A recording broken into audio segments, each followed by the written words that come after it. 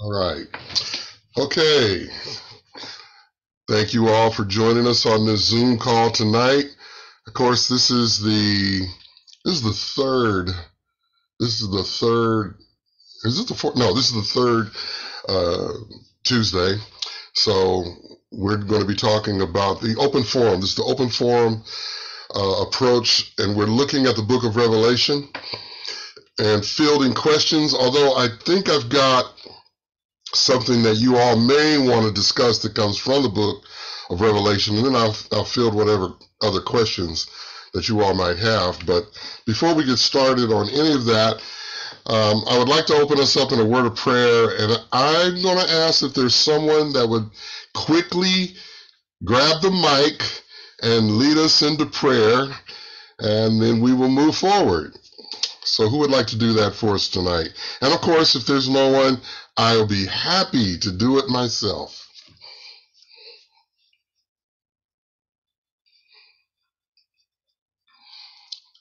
This is the part where everybody fights for the mic. Yes, Lord. Heavenly Father, we thank you tonight, Father God, for your grace and your mercy throughout this day to give us this time, Father God, to study your word together. We ask, Father God, that you give us the understanding and the wisdom as we go through your word. And Father, bring forth revelation knowledge through your spirit. So we thank you for each person that's on this line, each person who wished to be on this line tonight and could not. In the mighty name of Jesus Christ, thank you and amen. Amen, amen, amen. Yeah. Love the enthusiasm. All right. Okay, folks. So this is what we're going to do. I thought I would start us off with some calming spiritual music before coming in really hot tonight. So we're going to be looking into a part of the book of Revelation that maybe we've talked a little bit about it. I know at one point we did talk about the beast and the demonic and your authority, but kind of reviewing some of the things or thinking about some of the things that I covered this past Sunday, I thought this would be a good place for us to look at Revelation chapter 18. And so what we'll do is I will bring up Revelation chapter 18, and we've looked through just about every one of these chapters. They're all very, very significant. And if there's anyone that would like to see some of the prior things covered, we have those on the YouTube page of Christian Fire Assembly. And anyway, it can be located there. So today, I want to open up chapter 18 and take a kind of deep dive into a particular aspect of where we are today and the kind of spiritual wickedness that is being embraced as a very good thing, but it is, this is where I get in trouble, but it is spiritually wicked. So here we are, Revelation chapter 18, and looking at the first verse, and I'm going to read down to a certain place and then I'll stop. But chapter 18, verse 1, it says, "And after these things, I saw another angel come down from heaven, having great power, and the earth was lighted with his glory. And he cried mightily with a strong voice, saying, Babylon the Great is fallen, and is become the habitation of devils, and the hold of every foul spirit, and the cage of every unclean and hateful bird. For all nations have drunk of the wine of the wrath of her fornication, and the kings of the earth have committed fornication with her, and the merchants of the earth are waxed rich through the abundance of her delicacies. And I heard another voice from heaven saying, Come out of her, my people, and that ye be not partakers of her sins, and that ye receive not of her plagues. For her sins have reached unto heaven, and God hath remembered her iniquities. Reward her even as she rewarded you, and double unto her double, according to her works, in the cup which she hath filled to her double. Now, I just want to hold it right here. There's more than I can read here. I think it's 23 verses in this chapter, 24 verses. All right, but I'm going to stop right here because this might be the place where we can begin to take a deep dive. But before I talk, does anybody have something right out the gate that you'd like to say about this, something that you've noticed about what we've read right here, and then I'll move forward. So if there's anyone that would just like to say something about this right now, here's the opportunity. And of course, I will present several opportunities for us to be very interactive. But I'll say, yes, I'm a little confused because it sounds kind of contradictory. It's like, don't hang out with her, don't consort with her, but then reward her double. So I'm just kind of confused about that. Are you thinking of reward in a positive or a negative? Oh, yeah. Perception is everything. Does that clear up the confusion? Yeah, that's helpful. Okay. So it's a negative reward, y'all. It's not a good thing. God's not saying, I'm just going to reward you for I'm going to give you some good stuff for all your evil. No, that's not what he's talking about. Okay, so basically, everything that she's doing evilly, you do good. Yes. Gotcha. The Bible says it this way. Unless somebody wants to say it before I do, what does God say he has for the just and the wicked? The rain? He has a reward. Oh, okay. He will reward you according to just and the unjust. Yes. So he will reward you according to your works. Yeah. And if your works are wicked, you receive the reward of the wicked. If your work is good, you receive the reward of the good. Yeah. Anyone else?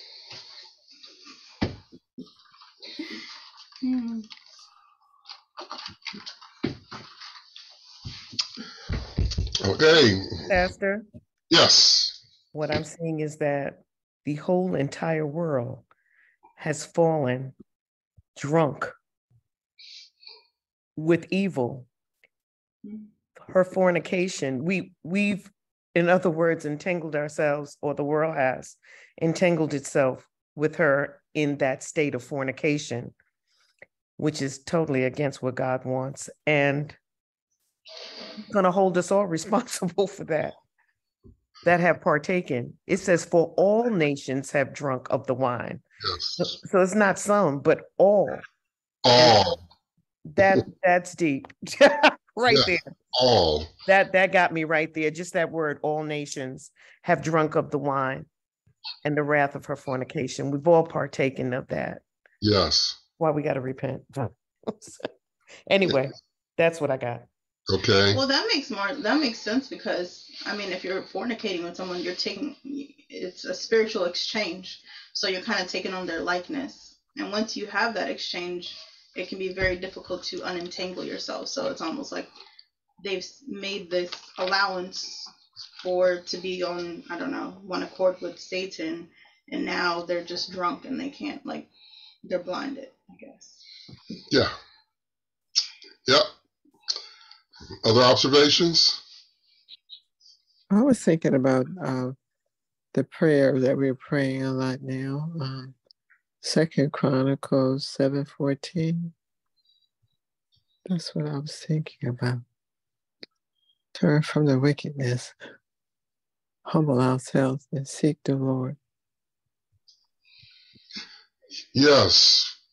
If my people, which are called by my name, will humble themselves and pray and seek my face and turn from their wicked way, then will I hear from heaven, and I will forgive their sin, and I will heal their land. Yes, that's 2 Chronicles 7:14.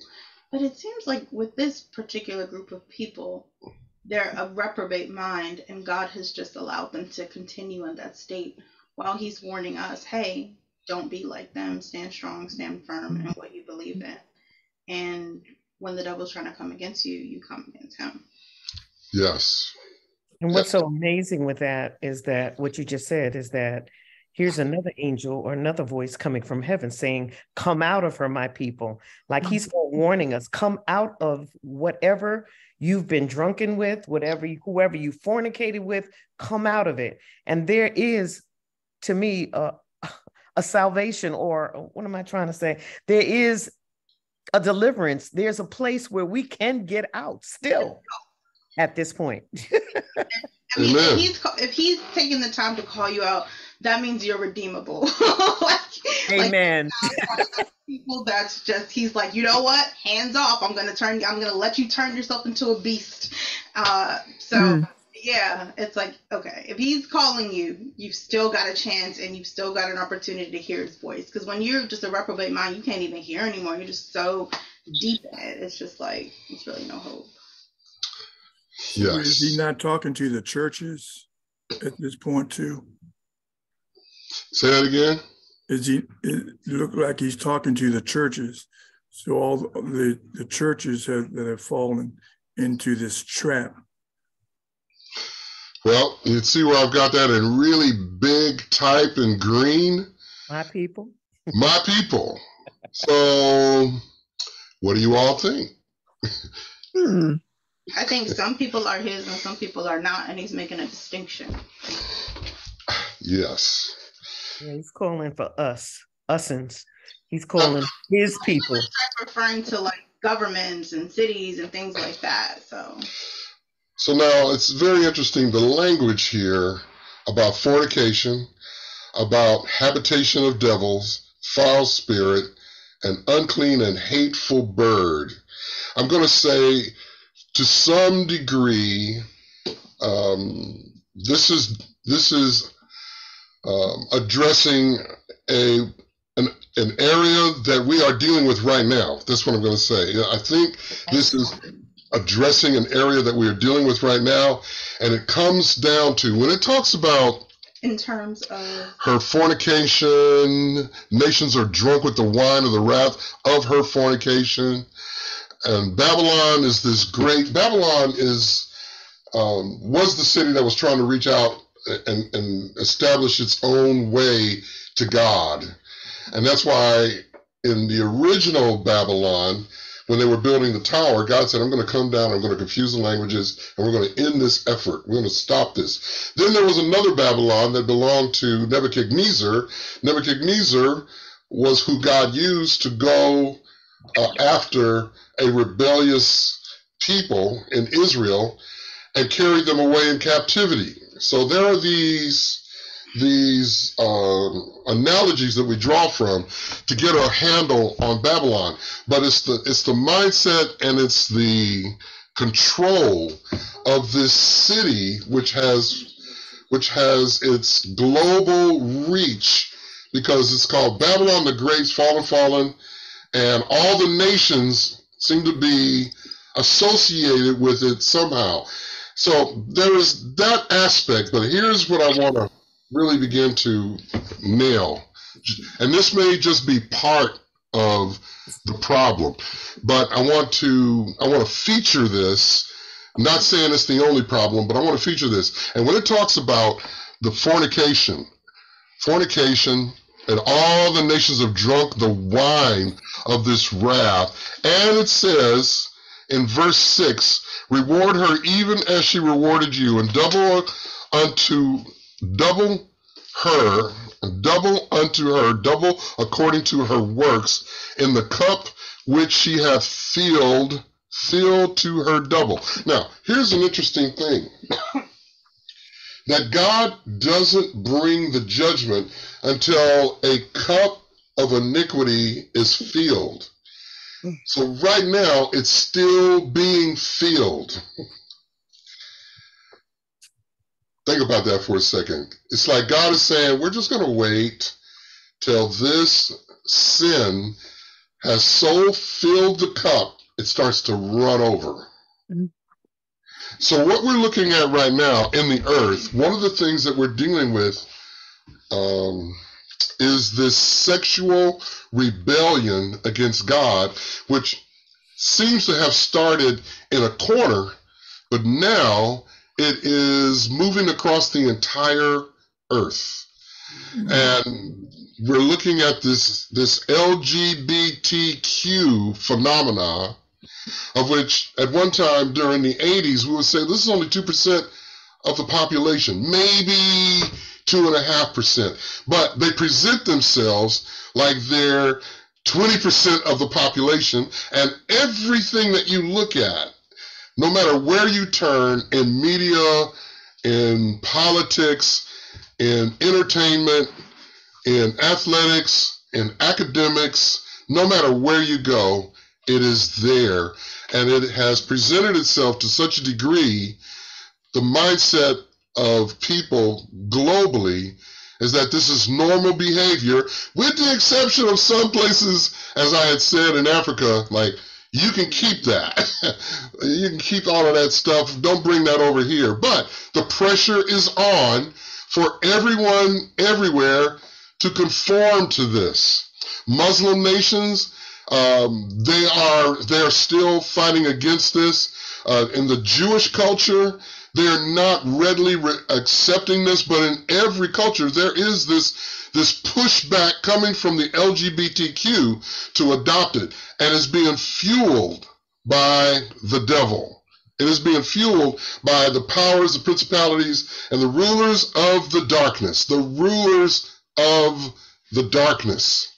And so I wanted to bring this out because we might not be living everywhere, but we are living in the United States right now that is beginning to feel the press of this, even to the degree that in the 80s, when it was first considered very, very unusual for any of the LGBTQ to be ordained in the ministry, now it's becoming very, very common. It's becoming more and more accepted. And you may have heard that the Anglican Church now is becoming more aggressive about accepting the LGBTQ perspective of spirituality, and many other places. I'll just come back to America. Many places are finding they're being pressured to accept this. And what we're going to have to do, and the reason I'm bringing it up, is the argument is coming toward you. And how are you going to begin to address this, especially when these issues become more and more complex? When people are not just saying, I'm involved in homosexuality, but now they're saying, I am changing my sex. As a matter of fact, there's biblical support for changing sex. There's biblical support for being a homosexual. There's biblical support for being a Christian and being gay. When people come at you with that kind of argument, like the Bible allows for it, the Bible is endorsing this, how do you respond to that? What verse what Bible are they reading? What was that? I said, what Bible are they reading? Exactly. You and my daughter were saying that at the same time. Like, I need receipts. Can you point to me where this is so I can help you see why you're wrong? Okay, great. So I'm bringing this up so that we at least understand the argument that is heading our way. It's heading our way, and people are going to say that your perspective of looking at the scripture is from a hate perspective, because Jesus never said this is their argument, Jesus never said anything about homosexuality. So if they say that, how would you respond? And I'm saying it here because this is going to become an even more global issue. And God is recognized, God sees it, and this is part of this. I think that when he's talking about Babylon the Great has fallen, has become a habitation of devils. I want us to understand that the infestation of the demonic is not just happening in a little place over here and a little place over there. It is everywhere. It is everywhere. And it's across nations.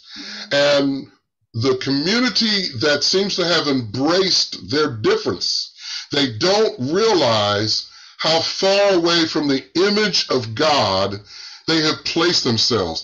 And if we say that we love them, we genuinely care about them, we can't approach a conversation with them being only slightly aware of what we need to say or slightly aware where they're coming from. So to one extent, I believe that we need to be sharp enough in the scriptures that we can deal with all of their pushback that they say is coming from scripture. But on the other hand, we need to be anointed enough that if people begin to show that they're breaking, we can pray for them, and we can even take them through some form of deliverance that might happen on the spot, or it might be progressive. But people need to understand that one of the key arguments that all of these different groups are using is that I was born like this. I was born this way.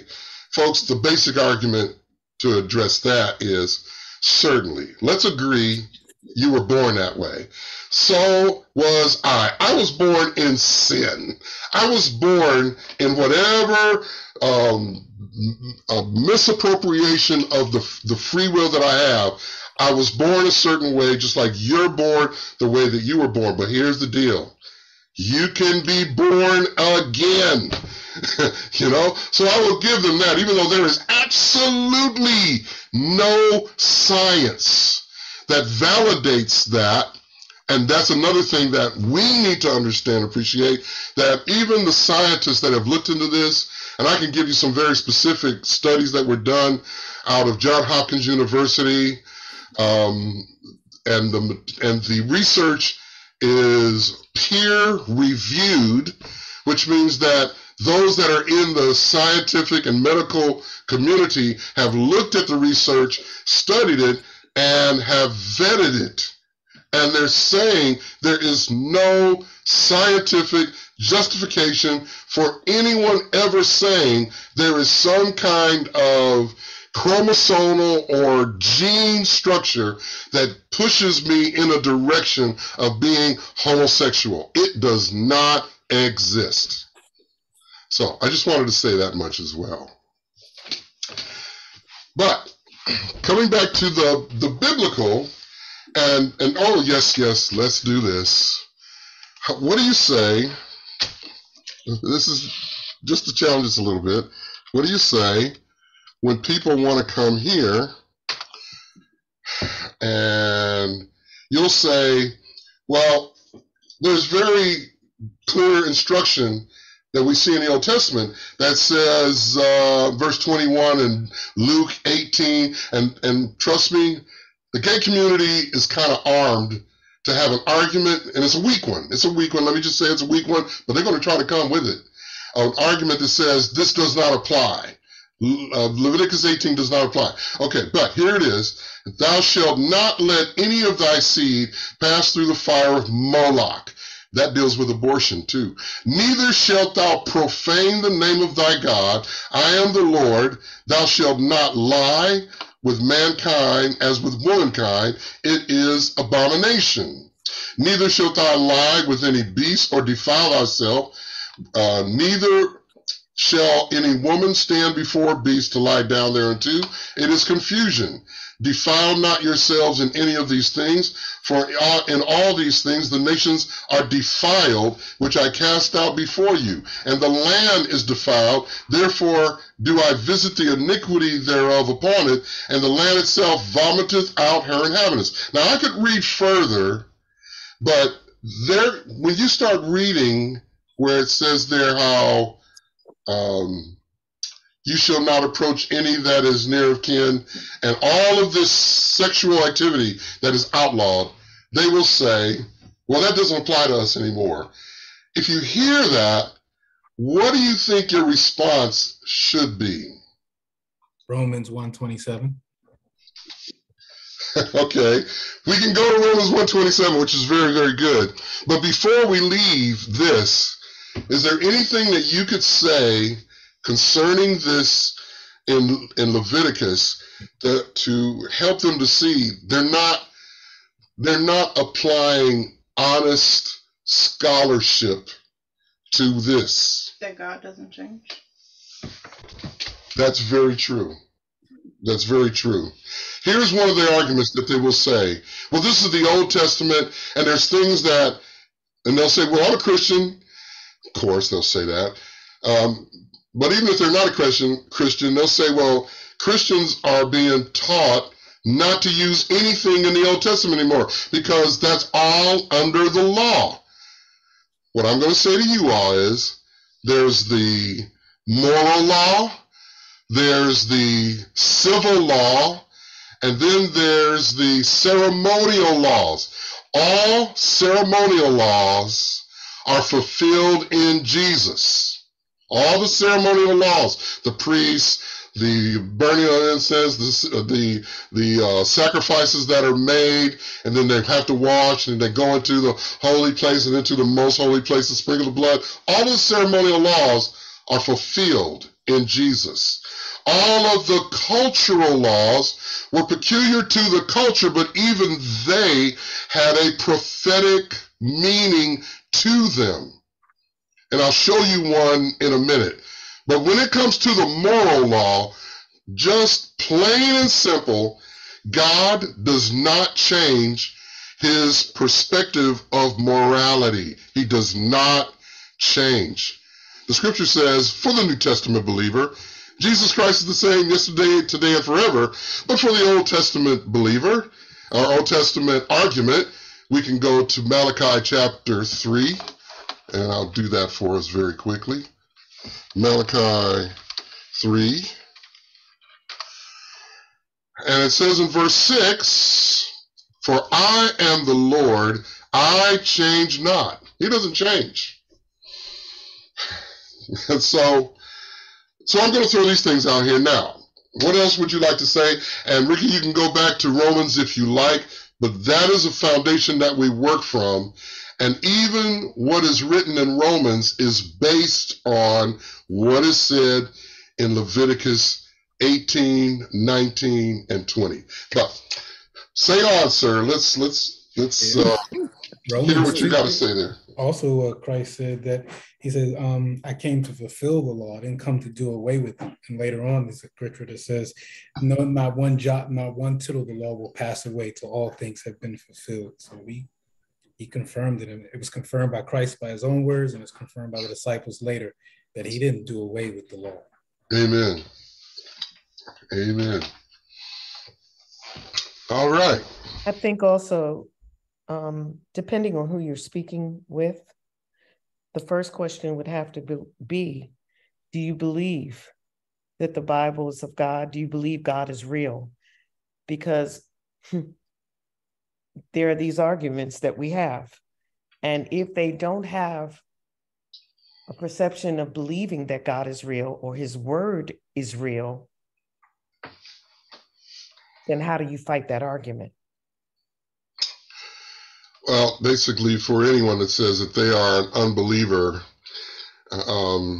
you will probably have to approach this differently, because the honest truth is, folks, when we get into any kind of discussion or debate with people that are convinced that this is normal behavior, it's just a matter of planting some seeds, knowing that everything that you say may be rejected, but yet you plant the seed anyway, and you do it in a way to which your presentation of it cannot be construed by any reasonable person, that you're not coming with hate. Because trust me, there have been Christians that when they're dealing with the LGBTQ community, they have protested, they have raised signs that said, God hates LGBTQ people, and God wants to send all gays and homosexuals to hell. So you've got the gay and homosexual community that had to deal with that kind of animosity coming from people that are, quote, Christians, unquote. And we, if we're going to engage with them, we have to show them that is not representative of the love of Jesus at all. It's not.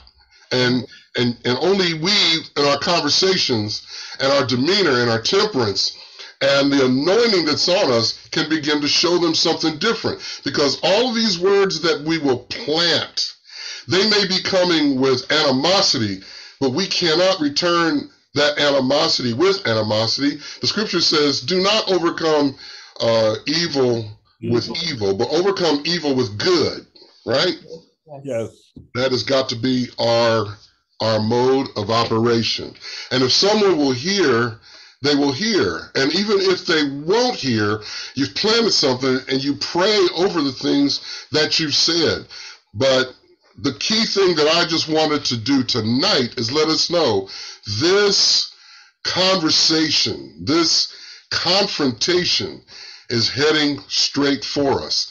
And they feel that they're armed with Scripture, and you just plainly, if you don't even know anything of Scripture, the one thing you can say is, be honest with the Scriptures. Just be honest with the Scriptures, because this is a misrepresentation of the Scriptures. This is misrepresentative.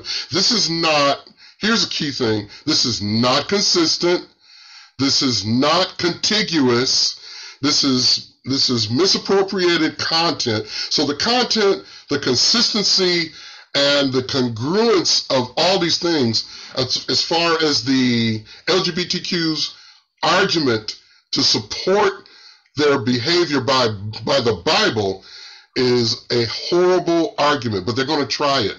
And they're going to try it against people that may not know any better. So the consistency of Scripture cannot be denied. The patterns of Scripture cannot be denied. And they will twist, and they will even twist Romans chapter 1 as far as they can, but there's certain things they cannot twist about Romans chapter 1. So amen. I've said quite a bit here. Somebody else want to say something as I'm going to Romans chapter 1 for a moment?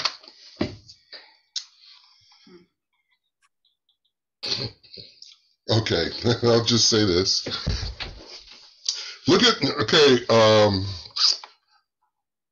I'm going to ask Ricky, where would you like me to start reading, Ricky, or you? Probably 18. Probably 18? Okay, here we go. 18. For the wrath of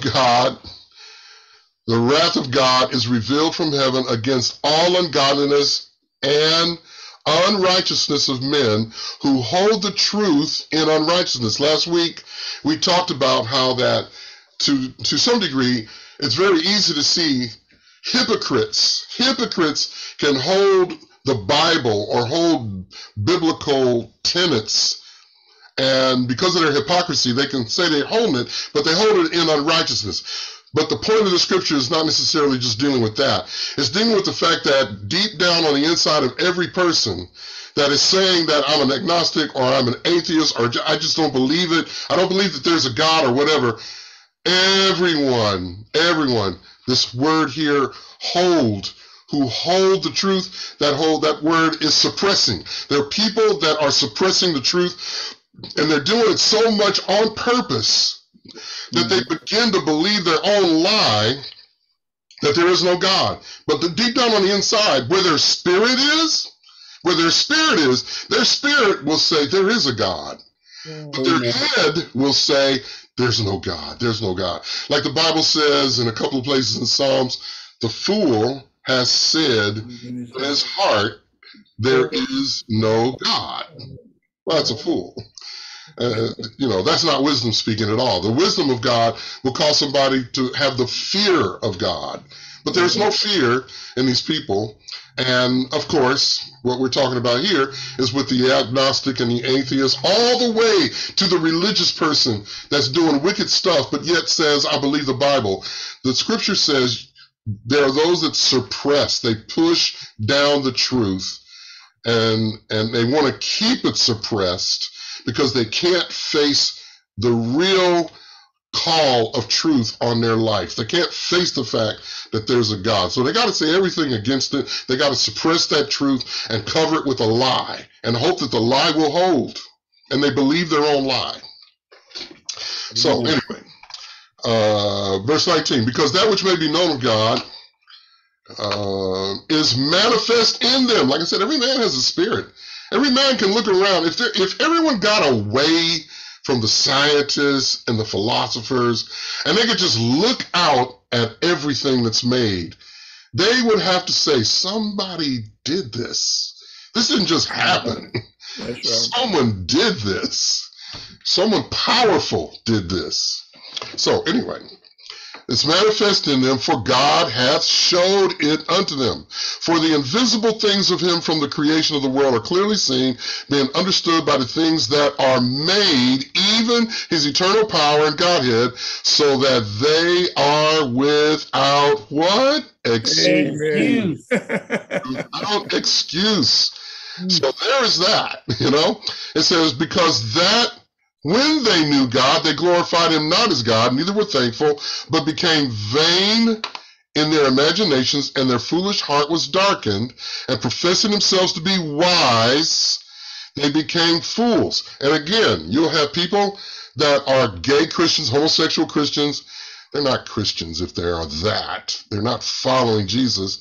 That they're doing is they're saying they're part of the church. They may be part of an organization called the church, but it isn't the ecclesias. It isn't the ones that are called out from unrighteousness to righteousness. They're not part of that. There's something else, but they're saying they're just like us. But yeah, go ahead. In that they have rewritten their own Bible and called it the Queen James version of the Bible, that they want to refute you on what you're saying. This is not the Bible. Yeah. You know what that also says? And all of these things that I'm saying, for us, who is the final word on everything? It's God, right? God Almighty. We call that position of authority, we call that being sovereign. There is none above you. Amen. There's none above. So God is sovereign. When people will do things like that and create their own Bible because it's based on it's just based on what they think and their emotions and how they feel, and this is what they want, they have replaced the sovereignty of God, and they become their own sovereign. And that might be something you actually say to people, that you are replacing the sovereign with you being sovereign. And that's where this is at. That just doesn't make sense, because it weakens your argument. Because if your whole argument is that God is with this and God supports it, you wouldn't need any type of extraneous documentation or books or anything like that to support your argument. It would be fully supportable or supported by the Bible itself, if that is your argument. Exactly. You're undermining your own argument by creating separate extraneous stuff. One that is cherry-picked information, hand-picked information, it's severely desired information, and now this is going to be the new authority. Yes, the argument is stupid. I just wanted to say it. You said it. Yeah. What do with people where they are, where they are. But go ahead, Ricky, what you were saying. That wasn't me. I didn't say it, Pastor. I agree with it, but it wasn't me. What was that? Oh, okay, Ron. Okay. Yeah. I agree with it, though. Anything else you wanted to say about that, Ron? No, that was it. I just had I had remembered that I had seen it, and I went back to look it up because I remembered having a conversation with an agnostic and a gay individual, LGBTQ, the alphabet people. Yes. I can't remember all of them alphabets. And that was one of the things I got. And one of the things I have noticed with speaking to people who say, I don't believe in God, or I don't know what to believe in. My question is, how are you so knowledgeable about him if you can tell me you don't believe in him? Right. Yeah. Well, that's a good point is, Pastor, you remember back in the day when it was mentioned that some scientists that were studying the Bible to try to prove it wrong. And by the time that they had gotten finished reading the Bible, they became Christian. Amen. Right. There are a number of people with that testimony, scientists, lawyers, every walk of life. Why do you have no lawyers in there? Lawyers, because That's okay. They present a good argument. Oh my gosh. Hey. I could say janitors and lawyers are very, very smart. Yeah, no. So sometimes they're too smart. I think the word you're looking for are logical and analytical. Okay, let's use that. Oh, also sorry. But regardless, from every walk of I'm just life, joking, everyone. I'm just joking. from every walk of life, just like you said, Jesse, there are people that have set out to disprove the Bible. As a matter of fact, one of the reasons why I said a lawyer is because one of the lawyers that was with, let me see, it was back in the Nixon administration. I think it was Charles Colson. I don't even know if Charles Colson is still alive, but he was one that had determined to prove that the Bible is flawed. And there was someone else, Lee Strobel. He was also along that path of trying to disprove the Bible. And both of them ended up saying it's true. It's right. Charles Colson. What is it? Former White House counsel. Yeah. Died in 2012. Okay. Yes.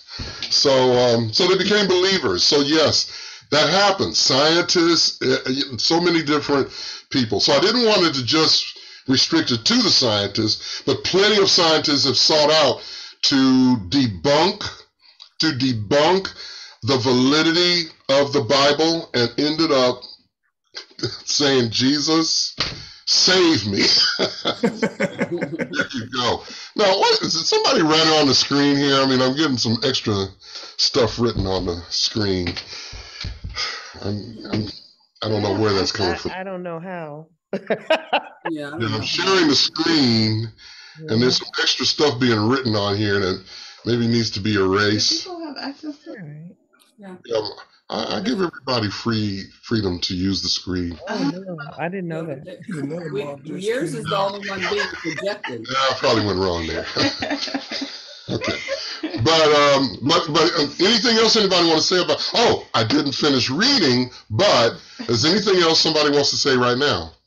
This is good. Okay. I think you said it all on Sunday, Pastor. You are really on it. 2 weeks ago, my coworker called me. He's, thinking he's gay. And then Monday, another one of my coworkers called, and she's a lesbian. I'm like, oh, here we go. And so it's like, she was like, I really miss you a lot. Well, it's not me that she misses. It's Jesus in me. So I'm like, Amen. Okay, Lord, let me continue to show forth the love, because they didn't have to call me, So the Lord is moving tonight. To God be the glory. And the reason again we're doing this is so that you're armed to be able to have, let's say, an honest, intelligent conversation with somebody that wants to present these things. And if they're going to try to use Romans against you, it's very hard for them to overcome what it says here in verse 24. Well, let me pick up where I was reading. Let's go back up here. Verse 21. Because that when they knew God, they glorified him not as God, neither were thankful, but became vain in their imaginations, and their foolish heart was darkened. Professing themselves to be wise, they became fools and changed the glory of the uncorruptible God into an image made like unto corruptible man, and to birds and four-footed beasts and creeping things. You're running to people to say, we're just animals. No, we're not. We are not. And God isn't an animal, and God created each human being in his image. And so we're not to be on the level of an animal. Like some people want to believe that all created beings are the same. We need to respect them all. And it becomes a ridiculous argument to where that can go, that people will kill a baby, but they will spare a bird that fell in their yard and take care of it and nurse it. Crazy understandings that people have. So it can be extreme where people are on this. Verse 24, wherefore God also gave them up to uncleanness through the lust of their own hearts, to dishonor their own bodies between themselves, who changed the truth of God into a lie, and worshiped and served the creature more than the Creator, who is blessed forever. Amen. For this cause God gave them up to vile affections. Let me move this up. Vile affections, for even their women, it's very specific, their women did change the natural use into that which is against nature. So when somebody says, what do you mean against nature? Let's go back to the very beginning of Genesis. In the beginning, God created heaven and the earth. God created, after all he had done everything that he needed to do, he created man in his own image, and then from man, he withdrew something out of the man, and then he made a woman so that the woman and the man would be together, that they would be naturally mated. That's very natural. You maybe think that we can do things unnatural and still call it natural. It is not. And the Bible wants you to know there is a way that you can do something that is against nature. It is possible for you to do that. If everything was good and God didn't care, this would not be written. And if you feel that this was just written by a quote-unquote misogynist man who has a misunderstanding about humanity and femininity and all that, you got to remember that the man that wrote this, let me see this, come back up here. Paul, a servant of Jesus Christ, called to be an apostle, separated unto the gospel of God. Who did this? It was God that called this man. It's Jesus that appointed this man. We can go back to the book of Acts and see where he appointed him. So don't go thinking this is just somebody that's got it all wrong when they are bringing you the word of God and you don't have the desire to believe it. And if there was any fear of God in you, you would at least consider it. If there was any fear at all. But if there's no fear of God, then you're going to be given up to your own deception. This is what the scripture says. It says, for even their women did change the natural use into that which is against nature, and, to be clear, and likewise also the men, leaving the natural use of the woman, burned in their lust one towards another, even men with men, working that which is unseemly, and received to themselves that recompense of their error, which was meet or suitable. And even as they did not like to retain God in their knowledge, because they're pushing it down, God gave them over to a reprobate mind to do those things which are not convenient, being filled with all unrighteousness, fornication. That word fornication is porneia.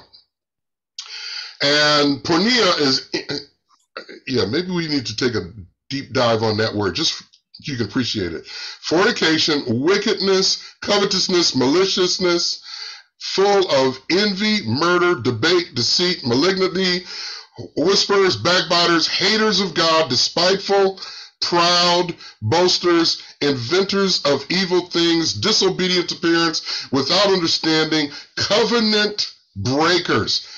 They say they're Christians, but everything that they would do if they're of that community is breaking the covenant, is breaking it. Covenant breakers without natural affection, implacable, unmerciful, who knowing the judgment of God, that they which commit such things are worthy of death. God's laying it all out here, because when we began this in verse 18, it says, for the wrath of God. So what is God doing in his mercy? In his mercy, he's sending out people like me and you at different times to engage this community in the spirit of love, to tell them the truth, because if they continue down the road that they are going, being willfully rebellious against clear written instruction, they are setting themselves up to be their own sovereign, and Jesus will not save that person, as they have put themselves in his shoes. So let's see if you can save yourself. You can write your own Bible. Can you save your own self? So these are the things that are written here. And I said I want to go to this word fornication because it's a pretty deep word. Let me see. I've got we are not created for premarital sex. And in the Roman Empire, all of these kinds of things that we're reading about here, this was happening during the days of Jesus and Paul.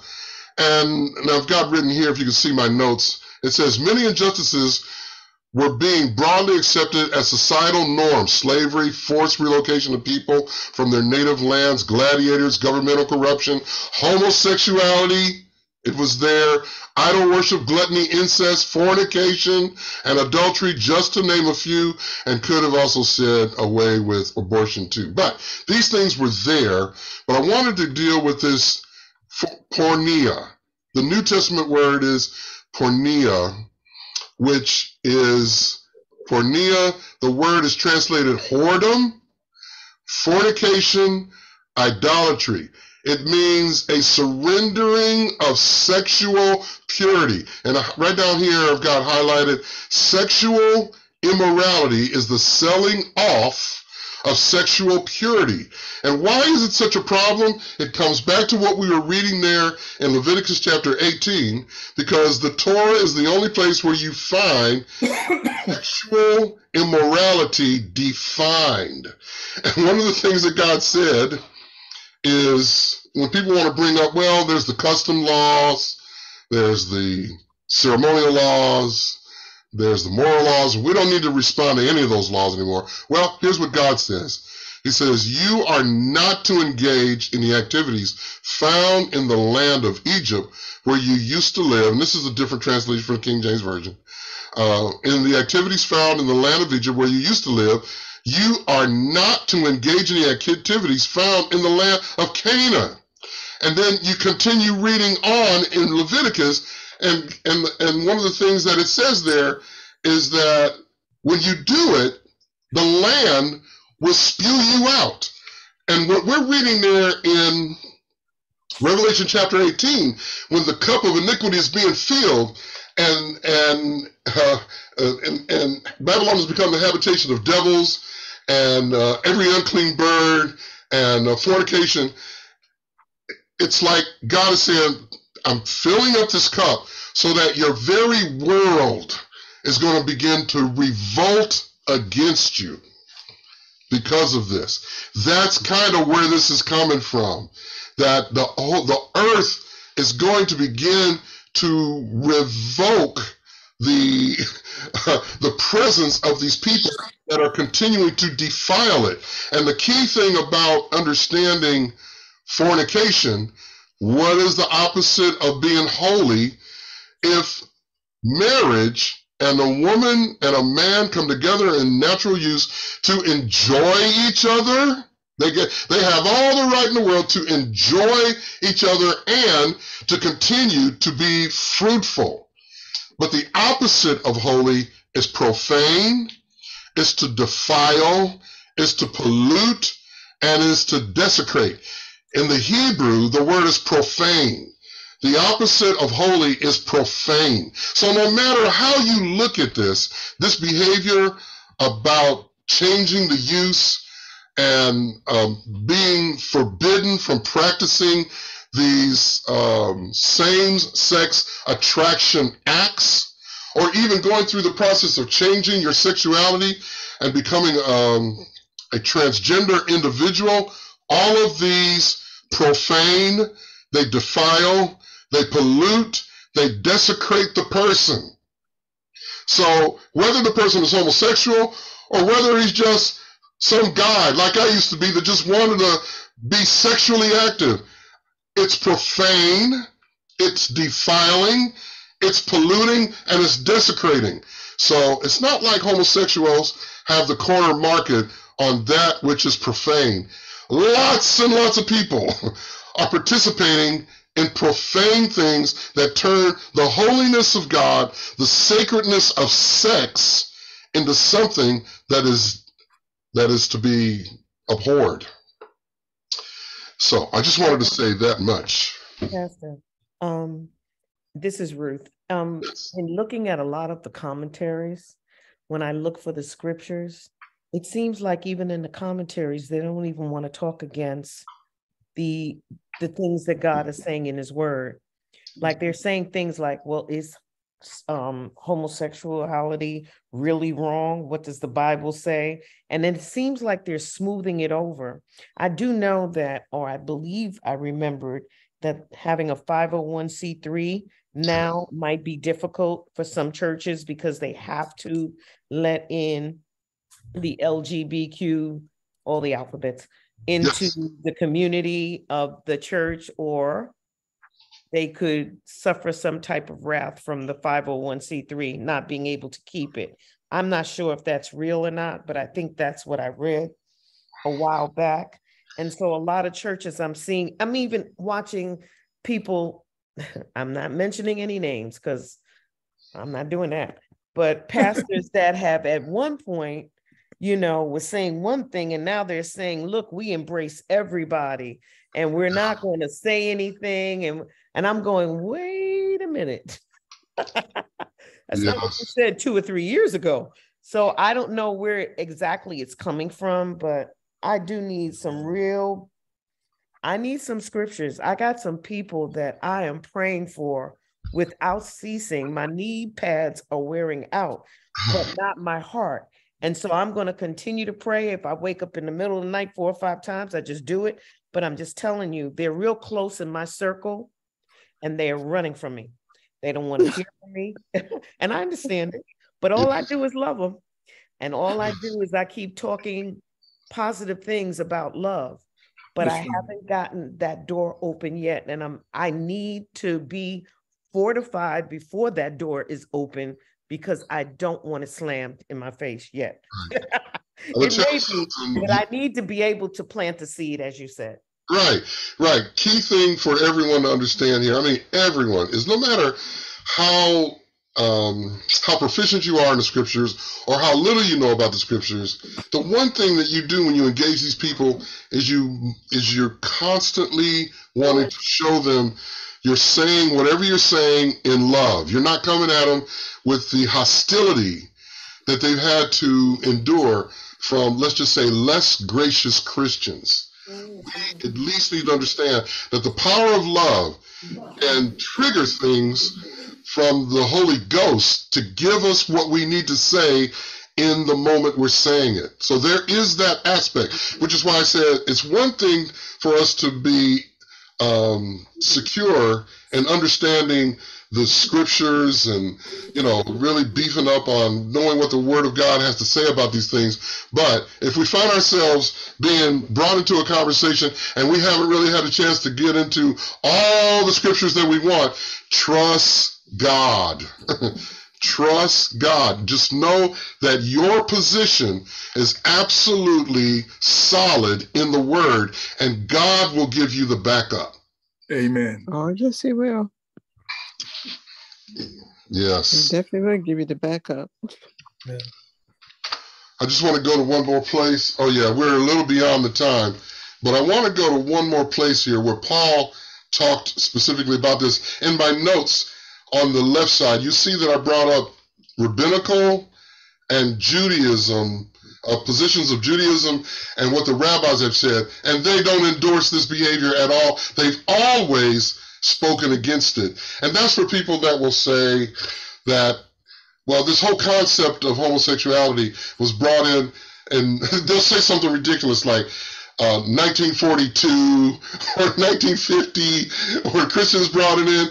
This stuff goes all the way back into the rabbinical writings of how they viewed the sexuality of men and women, and not even coming close, men not coming close to other men, or women not coming close to other women, having these kinds of sexual encounters. So I just wanted you to be aware of that. But here in 1 Corinthians chapter 6, it says, "Know ye not that the unrighteous shall not inherit the kingdom of God?" This is 1 Corinthians 6:9, rather. "Be not deceived, neither fornicators," porneia, which covers that whole spectrum. "Neither fornicators, nor idolaters, nor adulterers, nor effeminate, nor abusers of themselves with mankind, nor thieves, nor covetous, nor drunkards, nor revilers, nor extortioners shall inherit the kingdom of God." And one of the reasons why I wanted to come here is to do this little bit right here, and then we're going to conclude. If I can, let me see, where is it at? No, that's not it. Oh, here we go. Text comparison. This is 6:9. Yes. Look at this. These are the different translations now. 6:8, 6:9. "Know ye not that the unrighteous shall not inherit the kingdom of God?" So that's King James. In this translation, which is the Living, "Do you not know the unrighteous shall not inherit the kingdom of God? Be not deceived. Neither sexual immorality, nor people who are idolaters or adulterers, nor passive homosexual partners, nor dominant homosexual partners." That is another translation. In the King James Version, the New King James Version, "Do you not know the unrighteous will not inherit the kingdom of God? Be not deceived, neither fornicators, nor idolaters, nor adulterers, nor homosexuals, nor sodomites."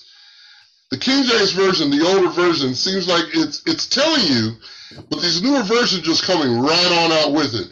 Like the Amplified is talking about homosexuality. The ESV, those who practice homosexuality. I'm just telling you, it's plainly stated here in Scripture. Amen. There is no argument that they can successfully wage against somebody that knows what is written. That's what I'm saying. But it is a real thing that we have to deal with. The people really do need to know that if they want to begin seriously making a change, one, they weren't born the way that they were. They can be born again. Two, if they struggle, they can have whatever spirit that has plagued them their lifetime, or however long it's been there. That spirit can be silenced and removed. So that's what I want to say about those things as we come back to where we were. And for all of us understanding what's going on, there's a great fall that's coming. The habitations of devils are just building, and this cup is being filled right now. So that's all I'll say about that for now. It's 8:41. We're beyond our normal time, but I guess before I conclude this, does anyone else like to say something? Would you like to say something before we conclude? I have one question, Pastor. Yes. since God Himself gave these people over to a reprobate mind, how difficult has it become now to convince these people that God loves them and back to salvation? Does that make that harder, or does it make it just as normal? Because it says God gave them over to a reprobate mind. That's, it's kind of like, am I going against God by trying to save this person now? I don't think you're going. Okay, I can answer that part pretty easily. I don't believe we're going against God, and the way that you'll know that you're going against God is when God says stop. he told Jeremiah in the 11th chapter of Jeremiah, Israel was going so far down a hole that Jeremiah was praying for them, repenting on their behalf, and then God just said, stop. I'm weary with repentance. So don't even pray for him anymore. So I would say until you get that red signal from God, continue, because you never know, in the midst of the people that may have a deep, thick crust of hardness over their heart and their mind, there might be calcified, there may be somebody that is in their company that has a crack, and you can put a seed in there and it may grow and prosper and they'll be free. Yeah. Yeah, I'm right now, I'm seeing, I was actually watching some videos today about that same thing, that so many were told when they were younger, yes, go ahead and go through this transition. Now, 2 or 3 years later, they are regretting it. They don't know how to change. Some of them are are starting to get suicidal thoughts. They would rather be dead than have to go through the things they have been going through. Some of these young men that have made transitions are getting sick, and they're coming up with diseases that shouldn't be on people in their age. So there's a really nasty sore starting to grow in their lives because of the decisions they have made. You see, and these people, they seem like they're so far gone, but in reality, now they're even crying for help even a lot more. Right. This is the dark underbelly that the alphabet community and those that support it don't want you to hear. And like you said, for those that have, this has been this transitioning and transgender operations and hormonal treatments and all these kind of things have been in play for the last 20 years. So the studies have begun to come forward saying that when people, after about 5 years, between 5 to 15 years after doing this, it could be shorter, but between 5 and 15 years, they start having deep regret and they want to change. They want out. So this is what's being disclosed. 41% of these people, like you had said, 41% of these people want to commit suicide.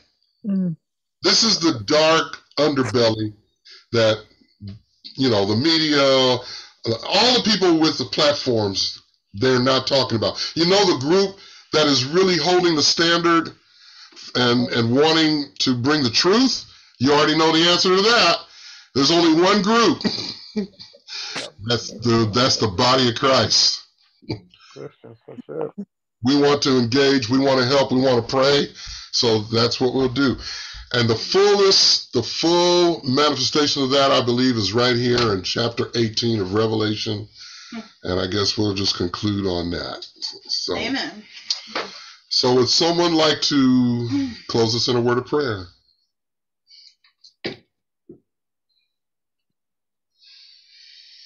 I do. Father, thank you very much. Father, we just glorify your holy name. Thank you for this gathering that we've had today, Father. And thank you, Lord, that you've given us the opportunity to come together as one body to learn from the words that you have given our pastor, to enlighten our minds, to understand what's going on in this world right now, Lord, because there's just so much confusion, so much lies that the enemy is just throwing out to the people.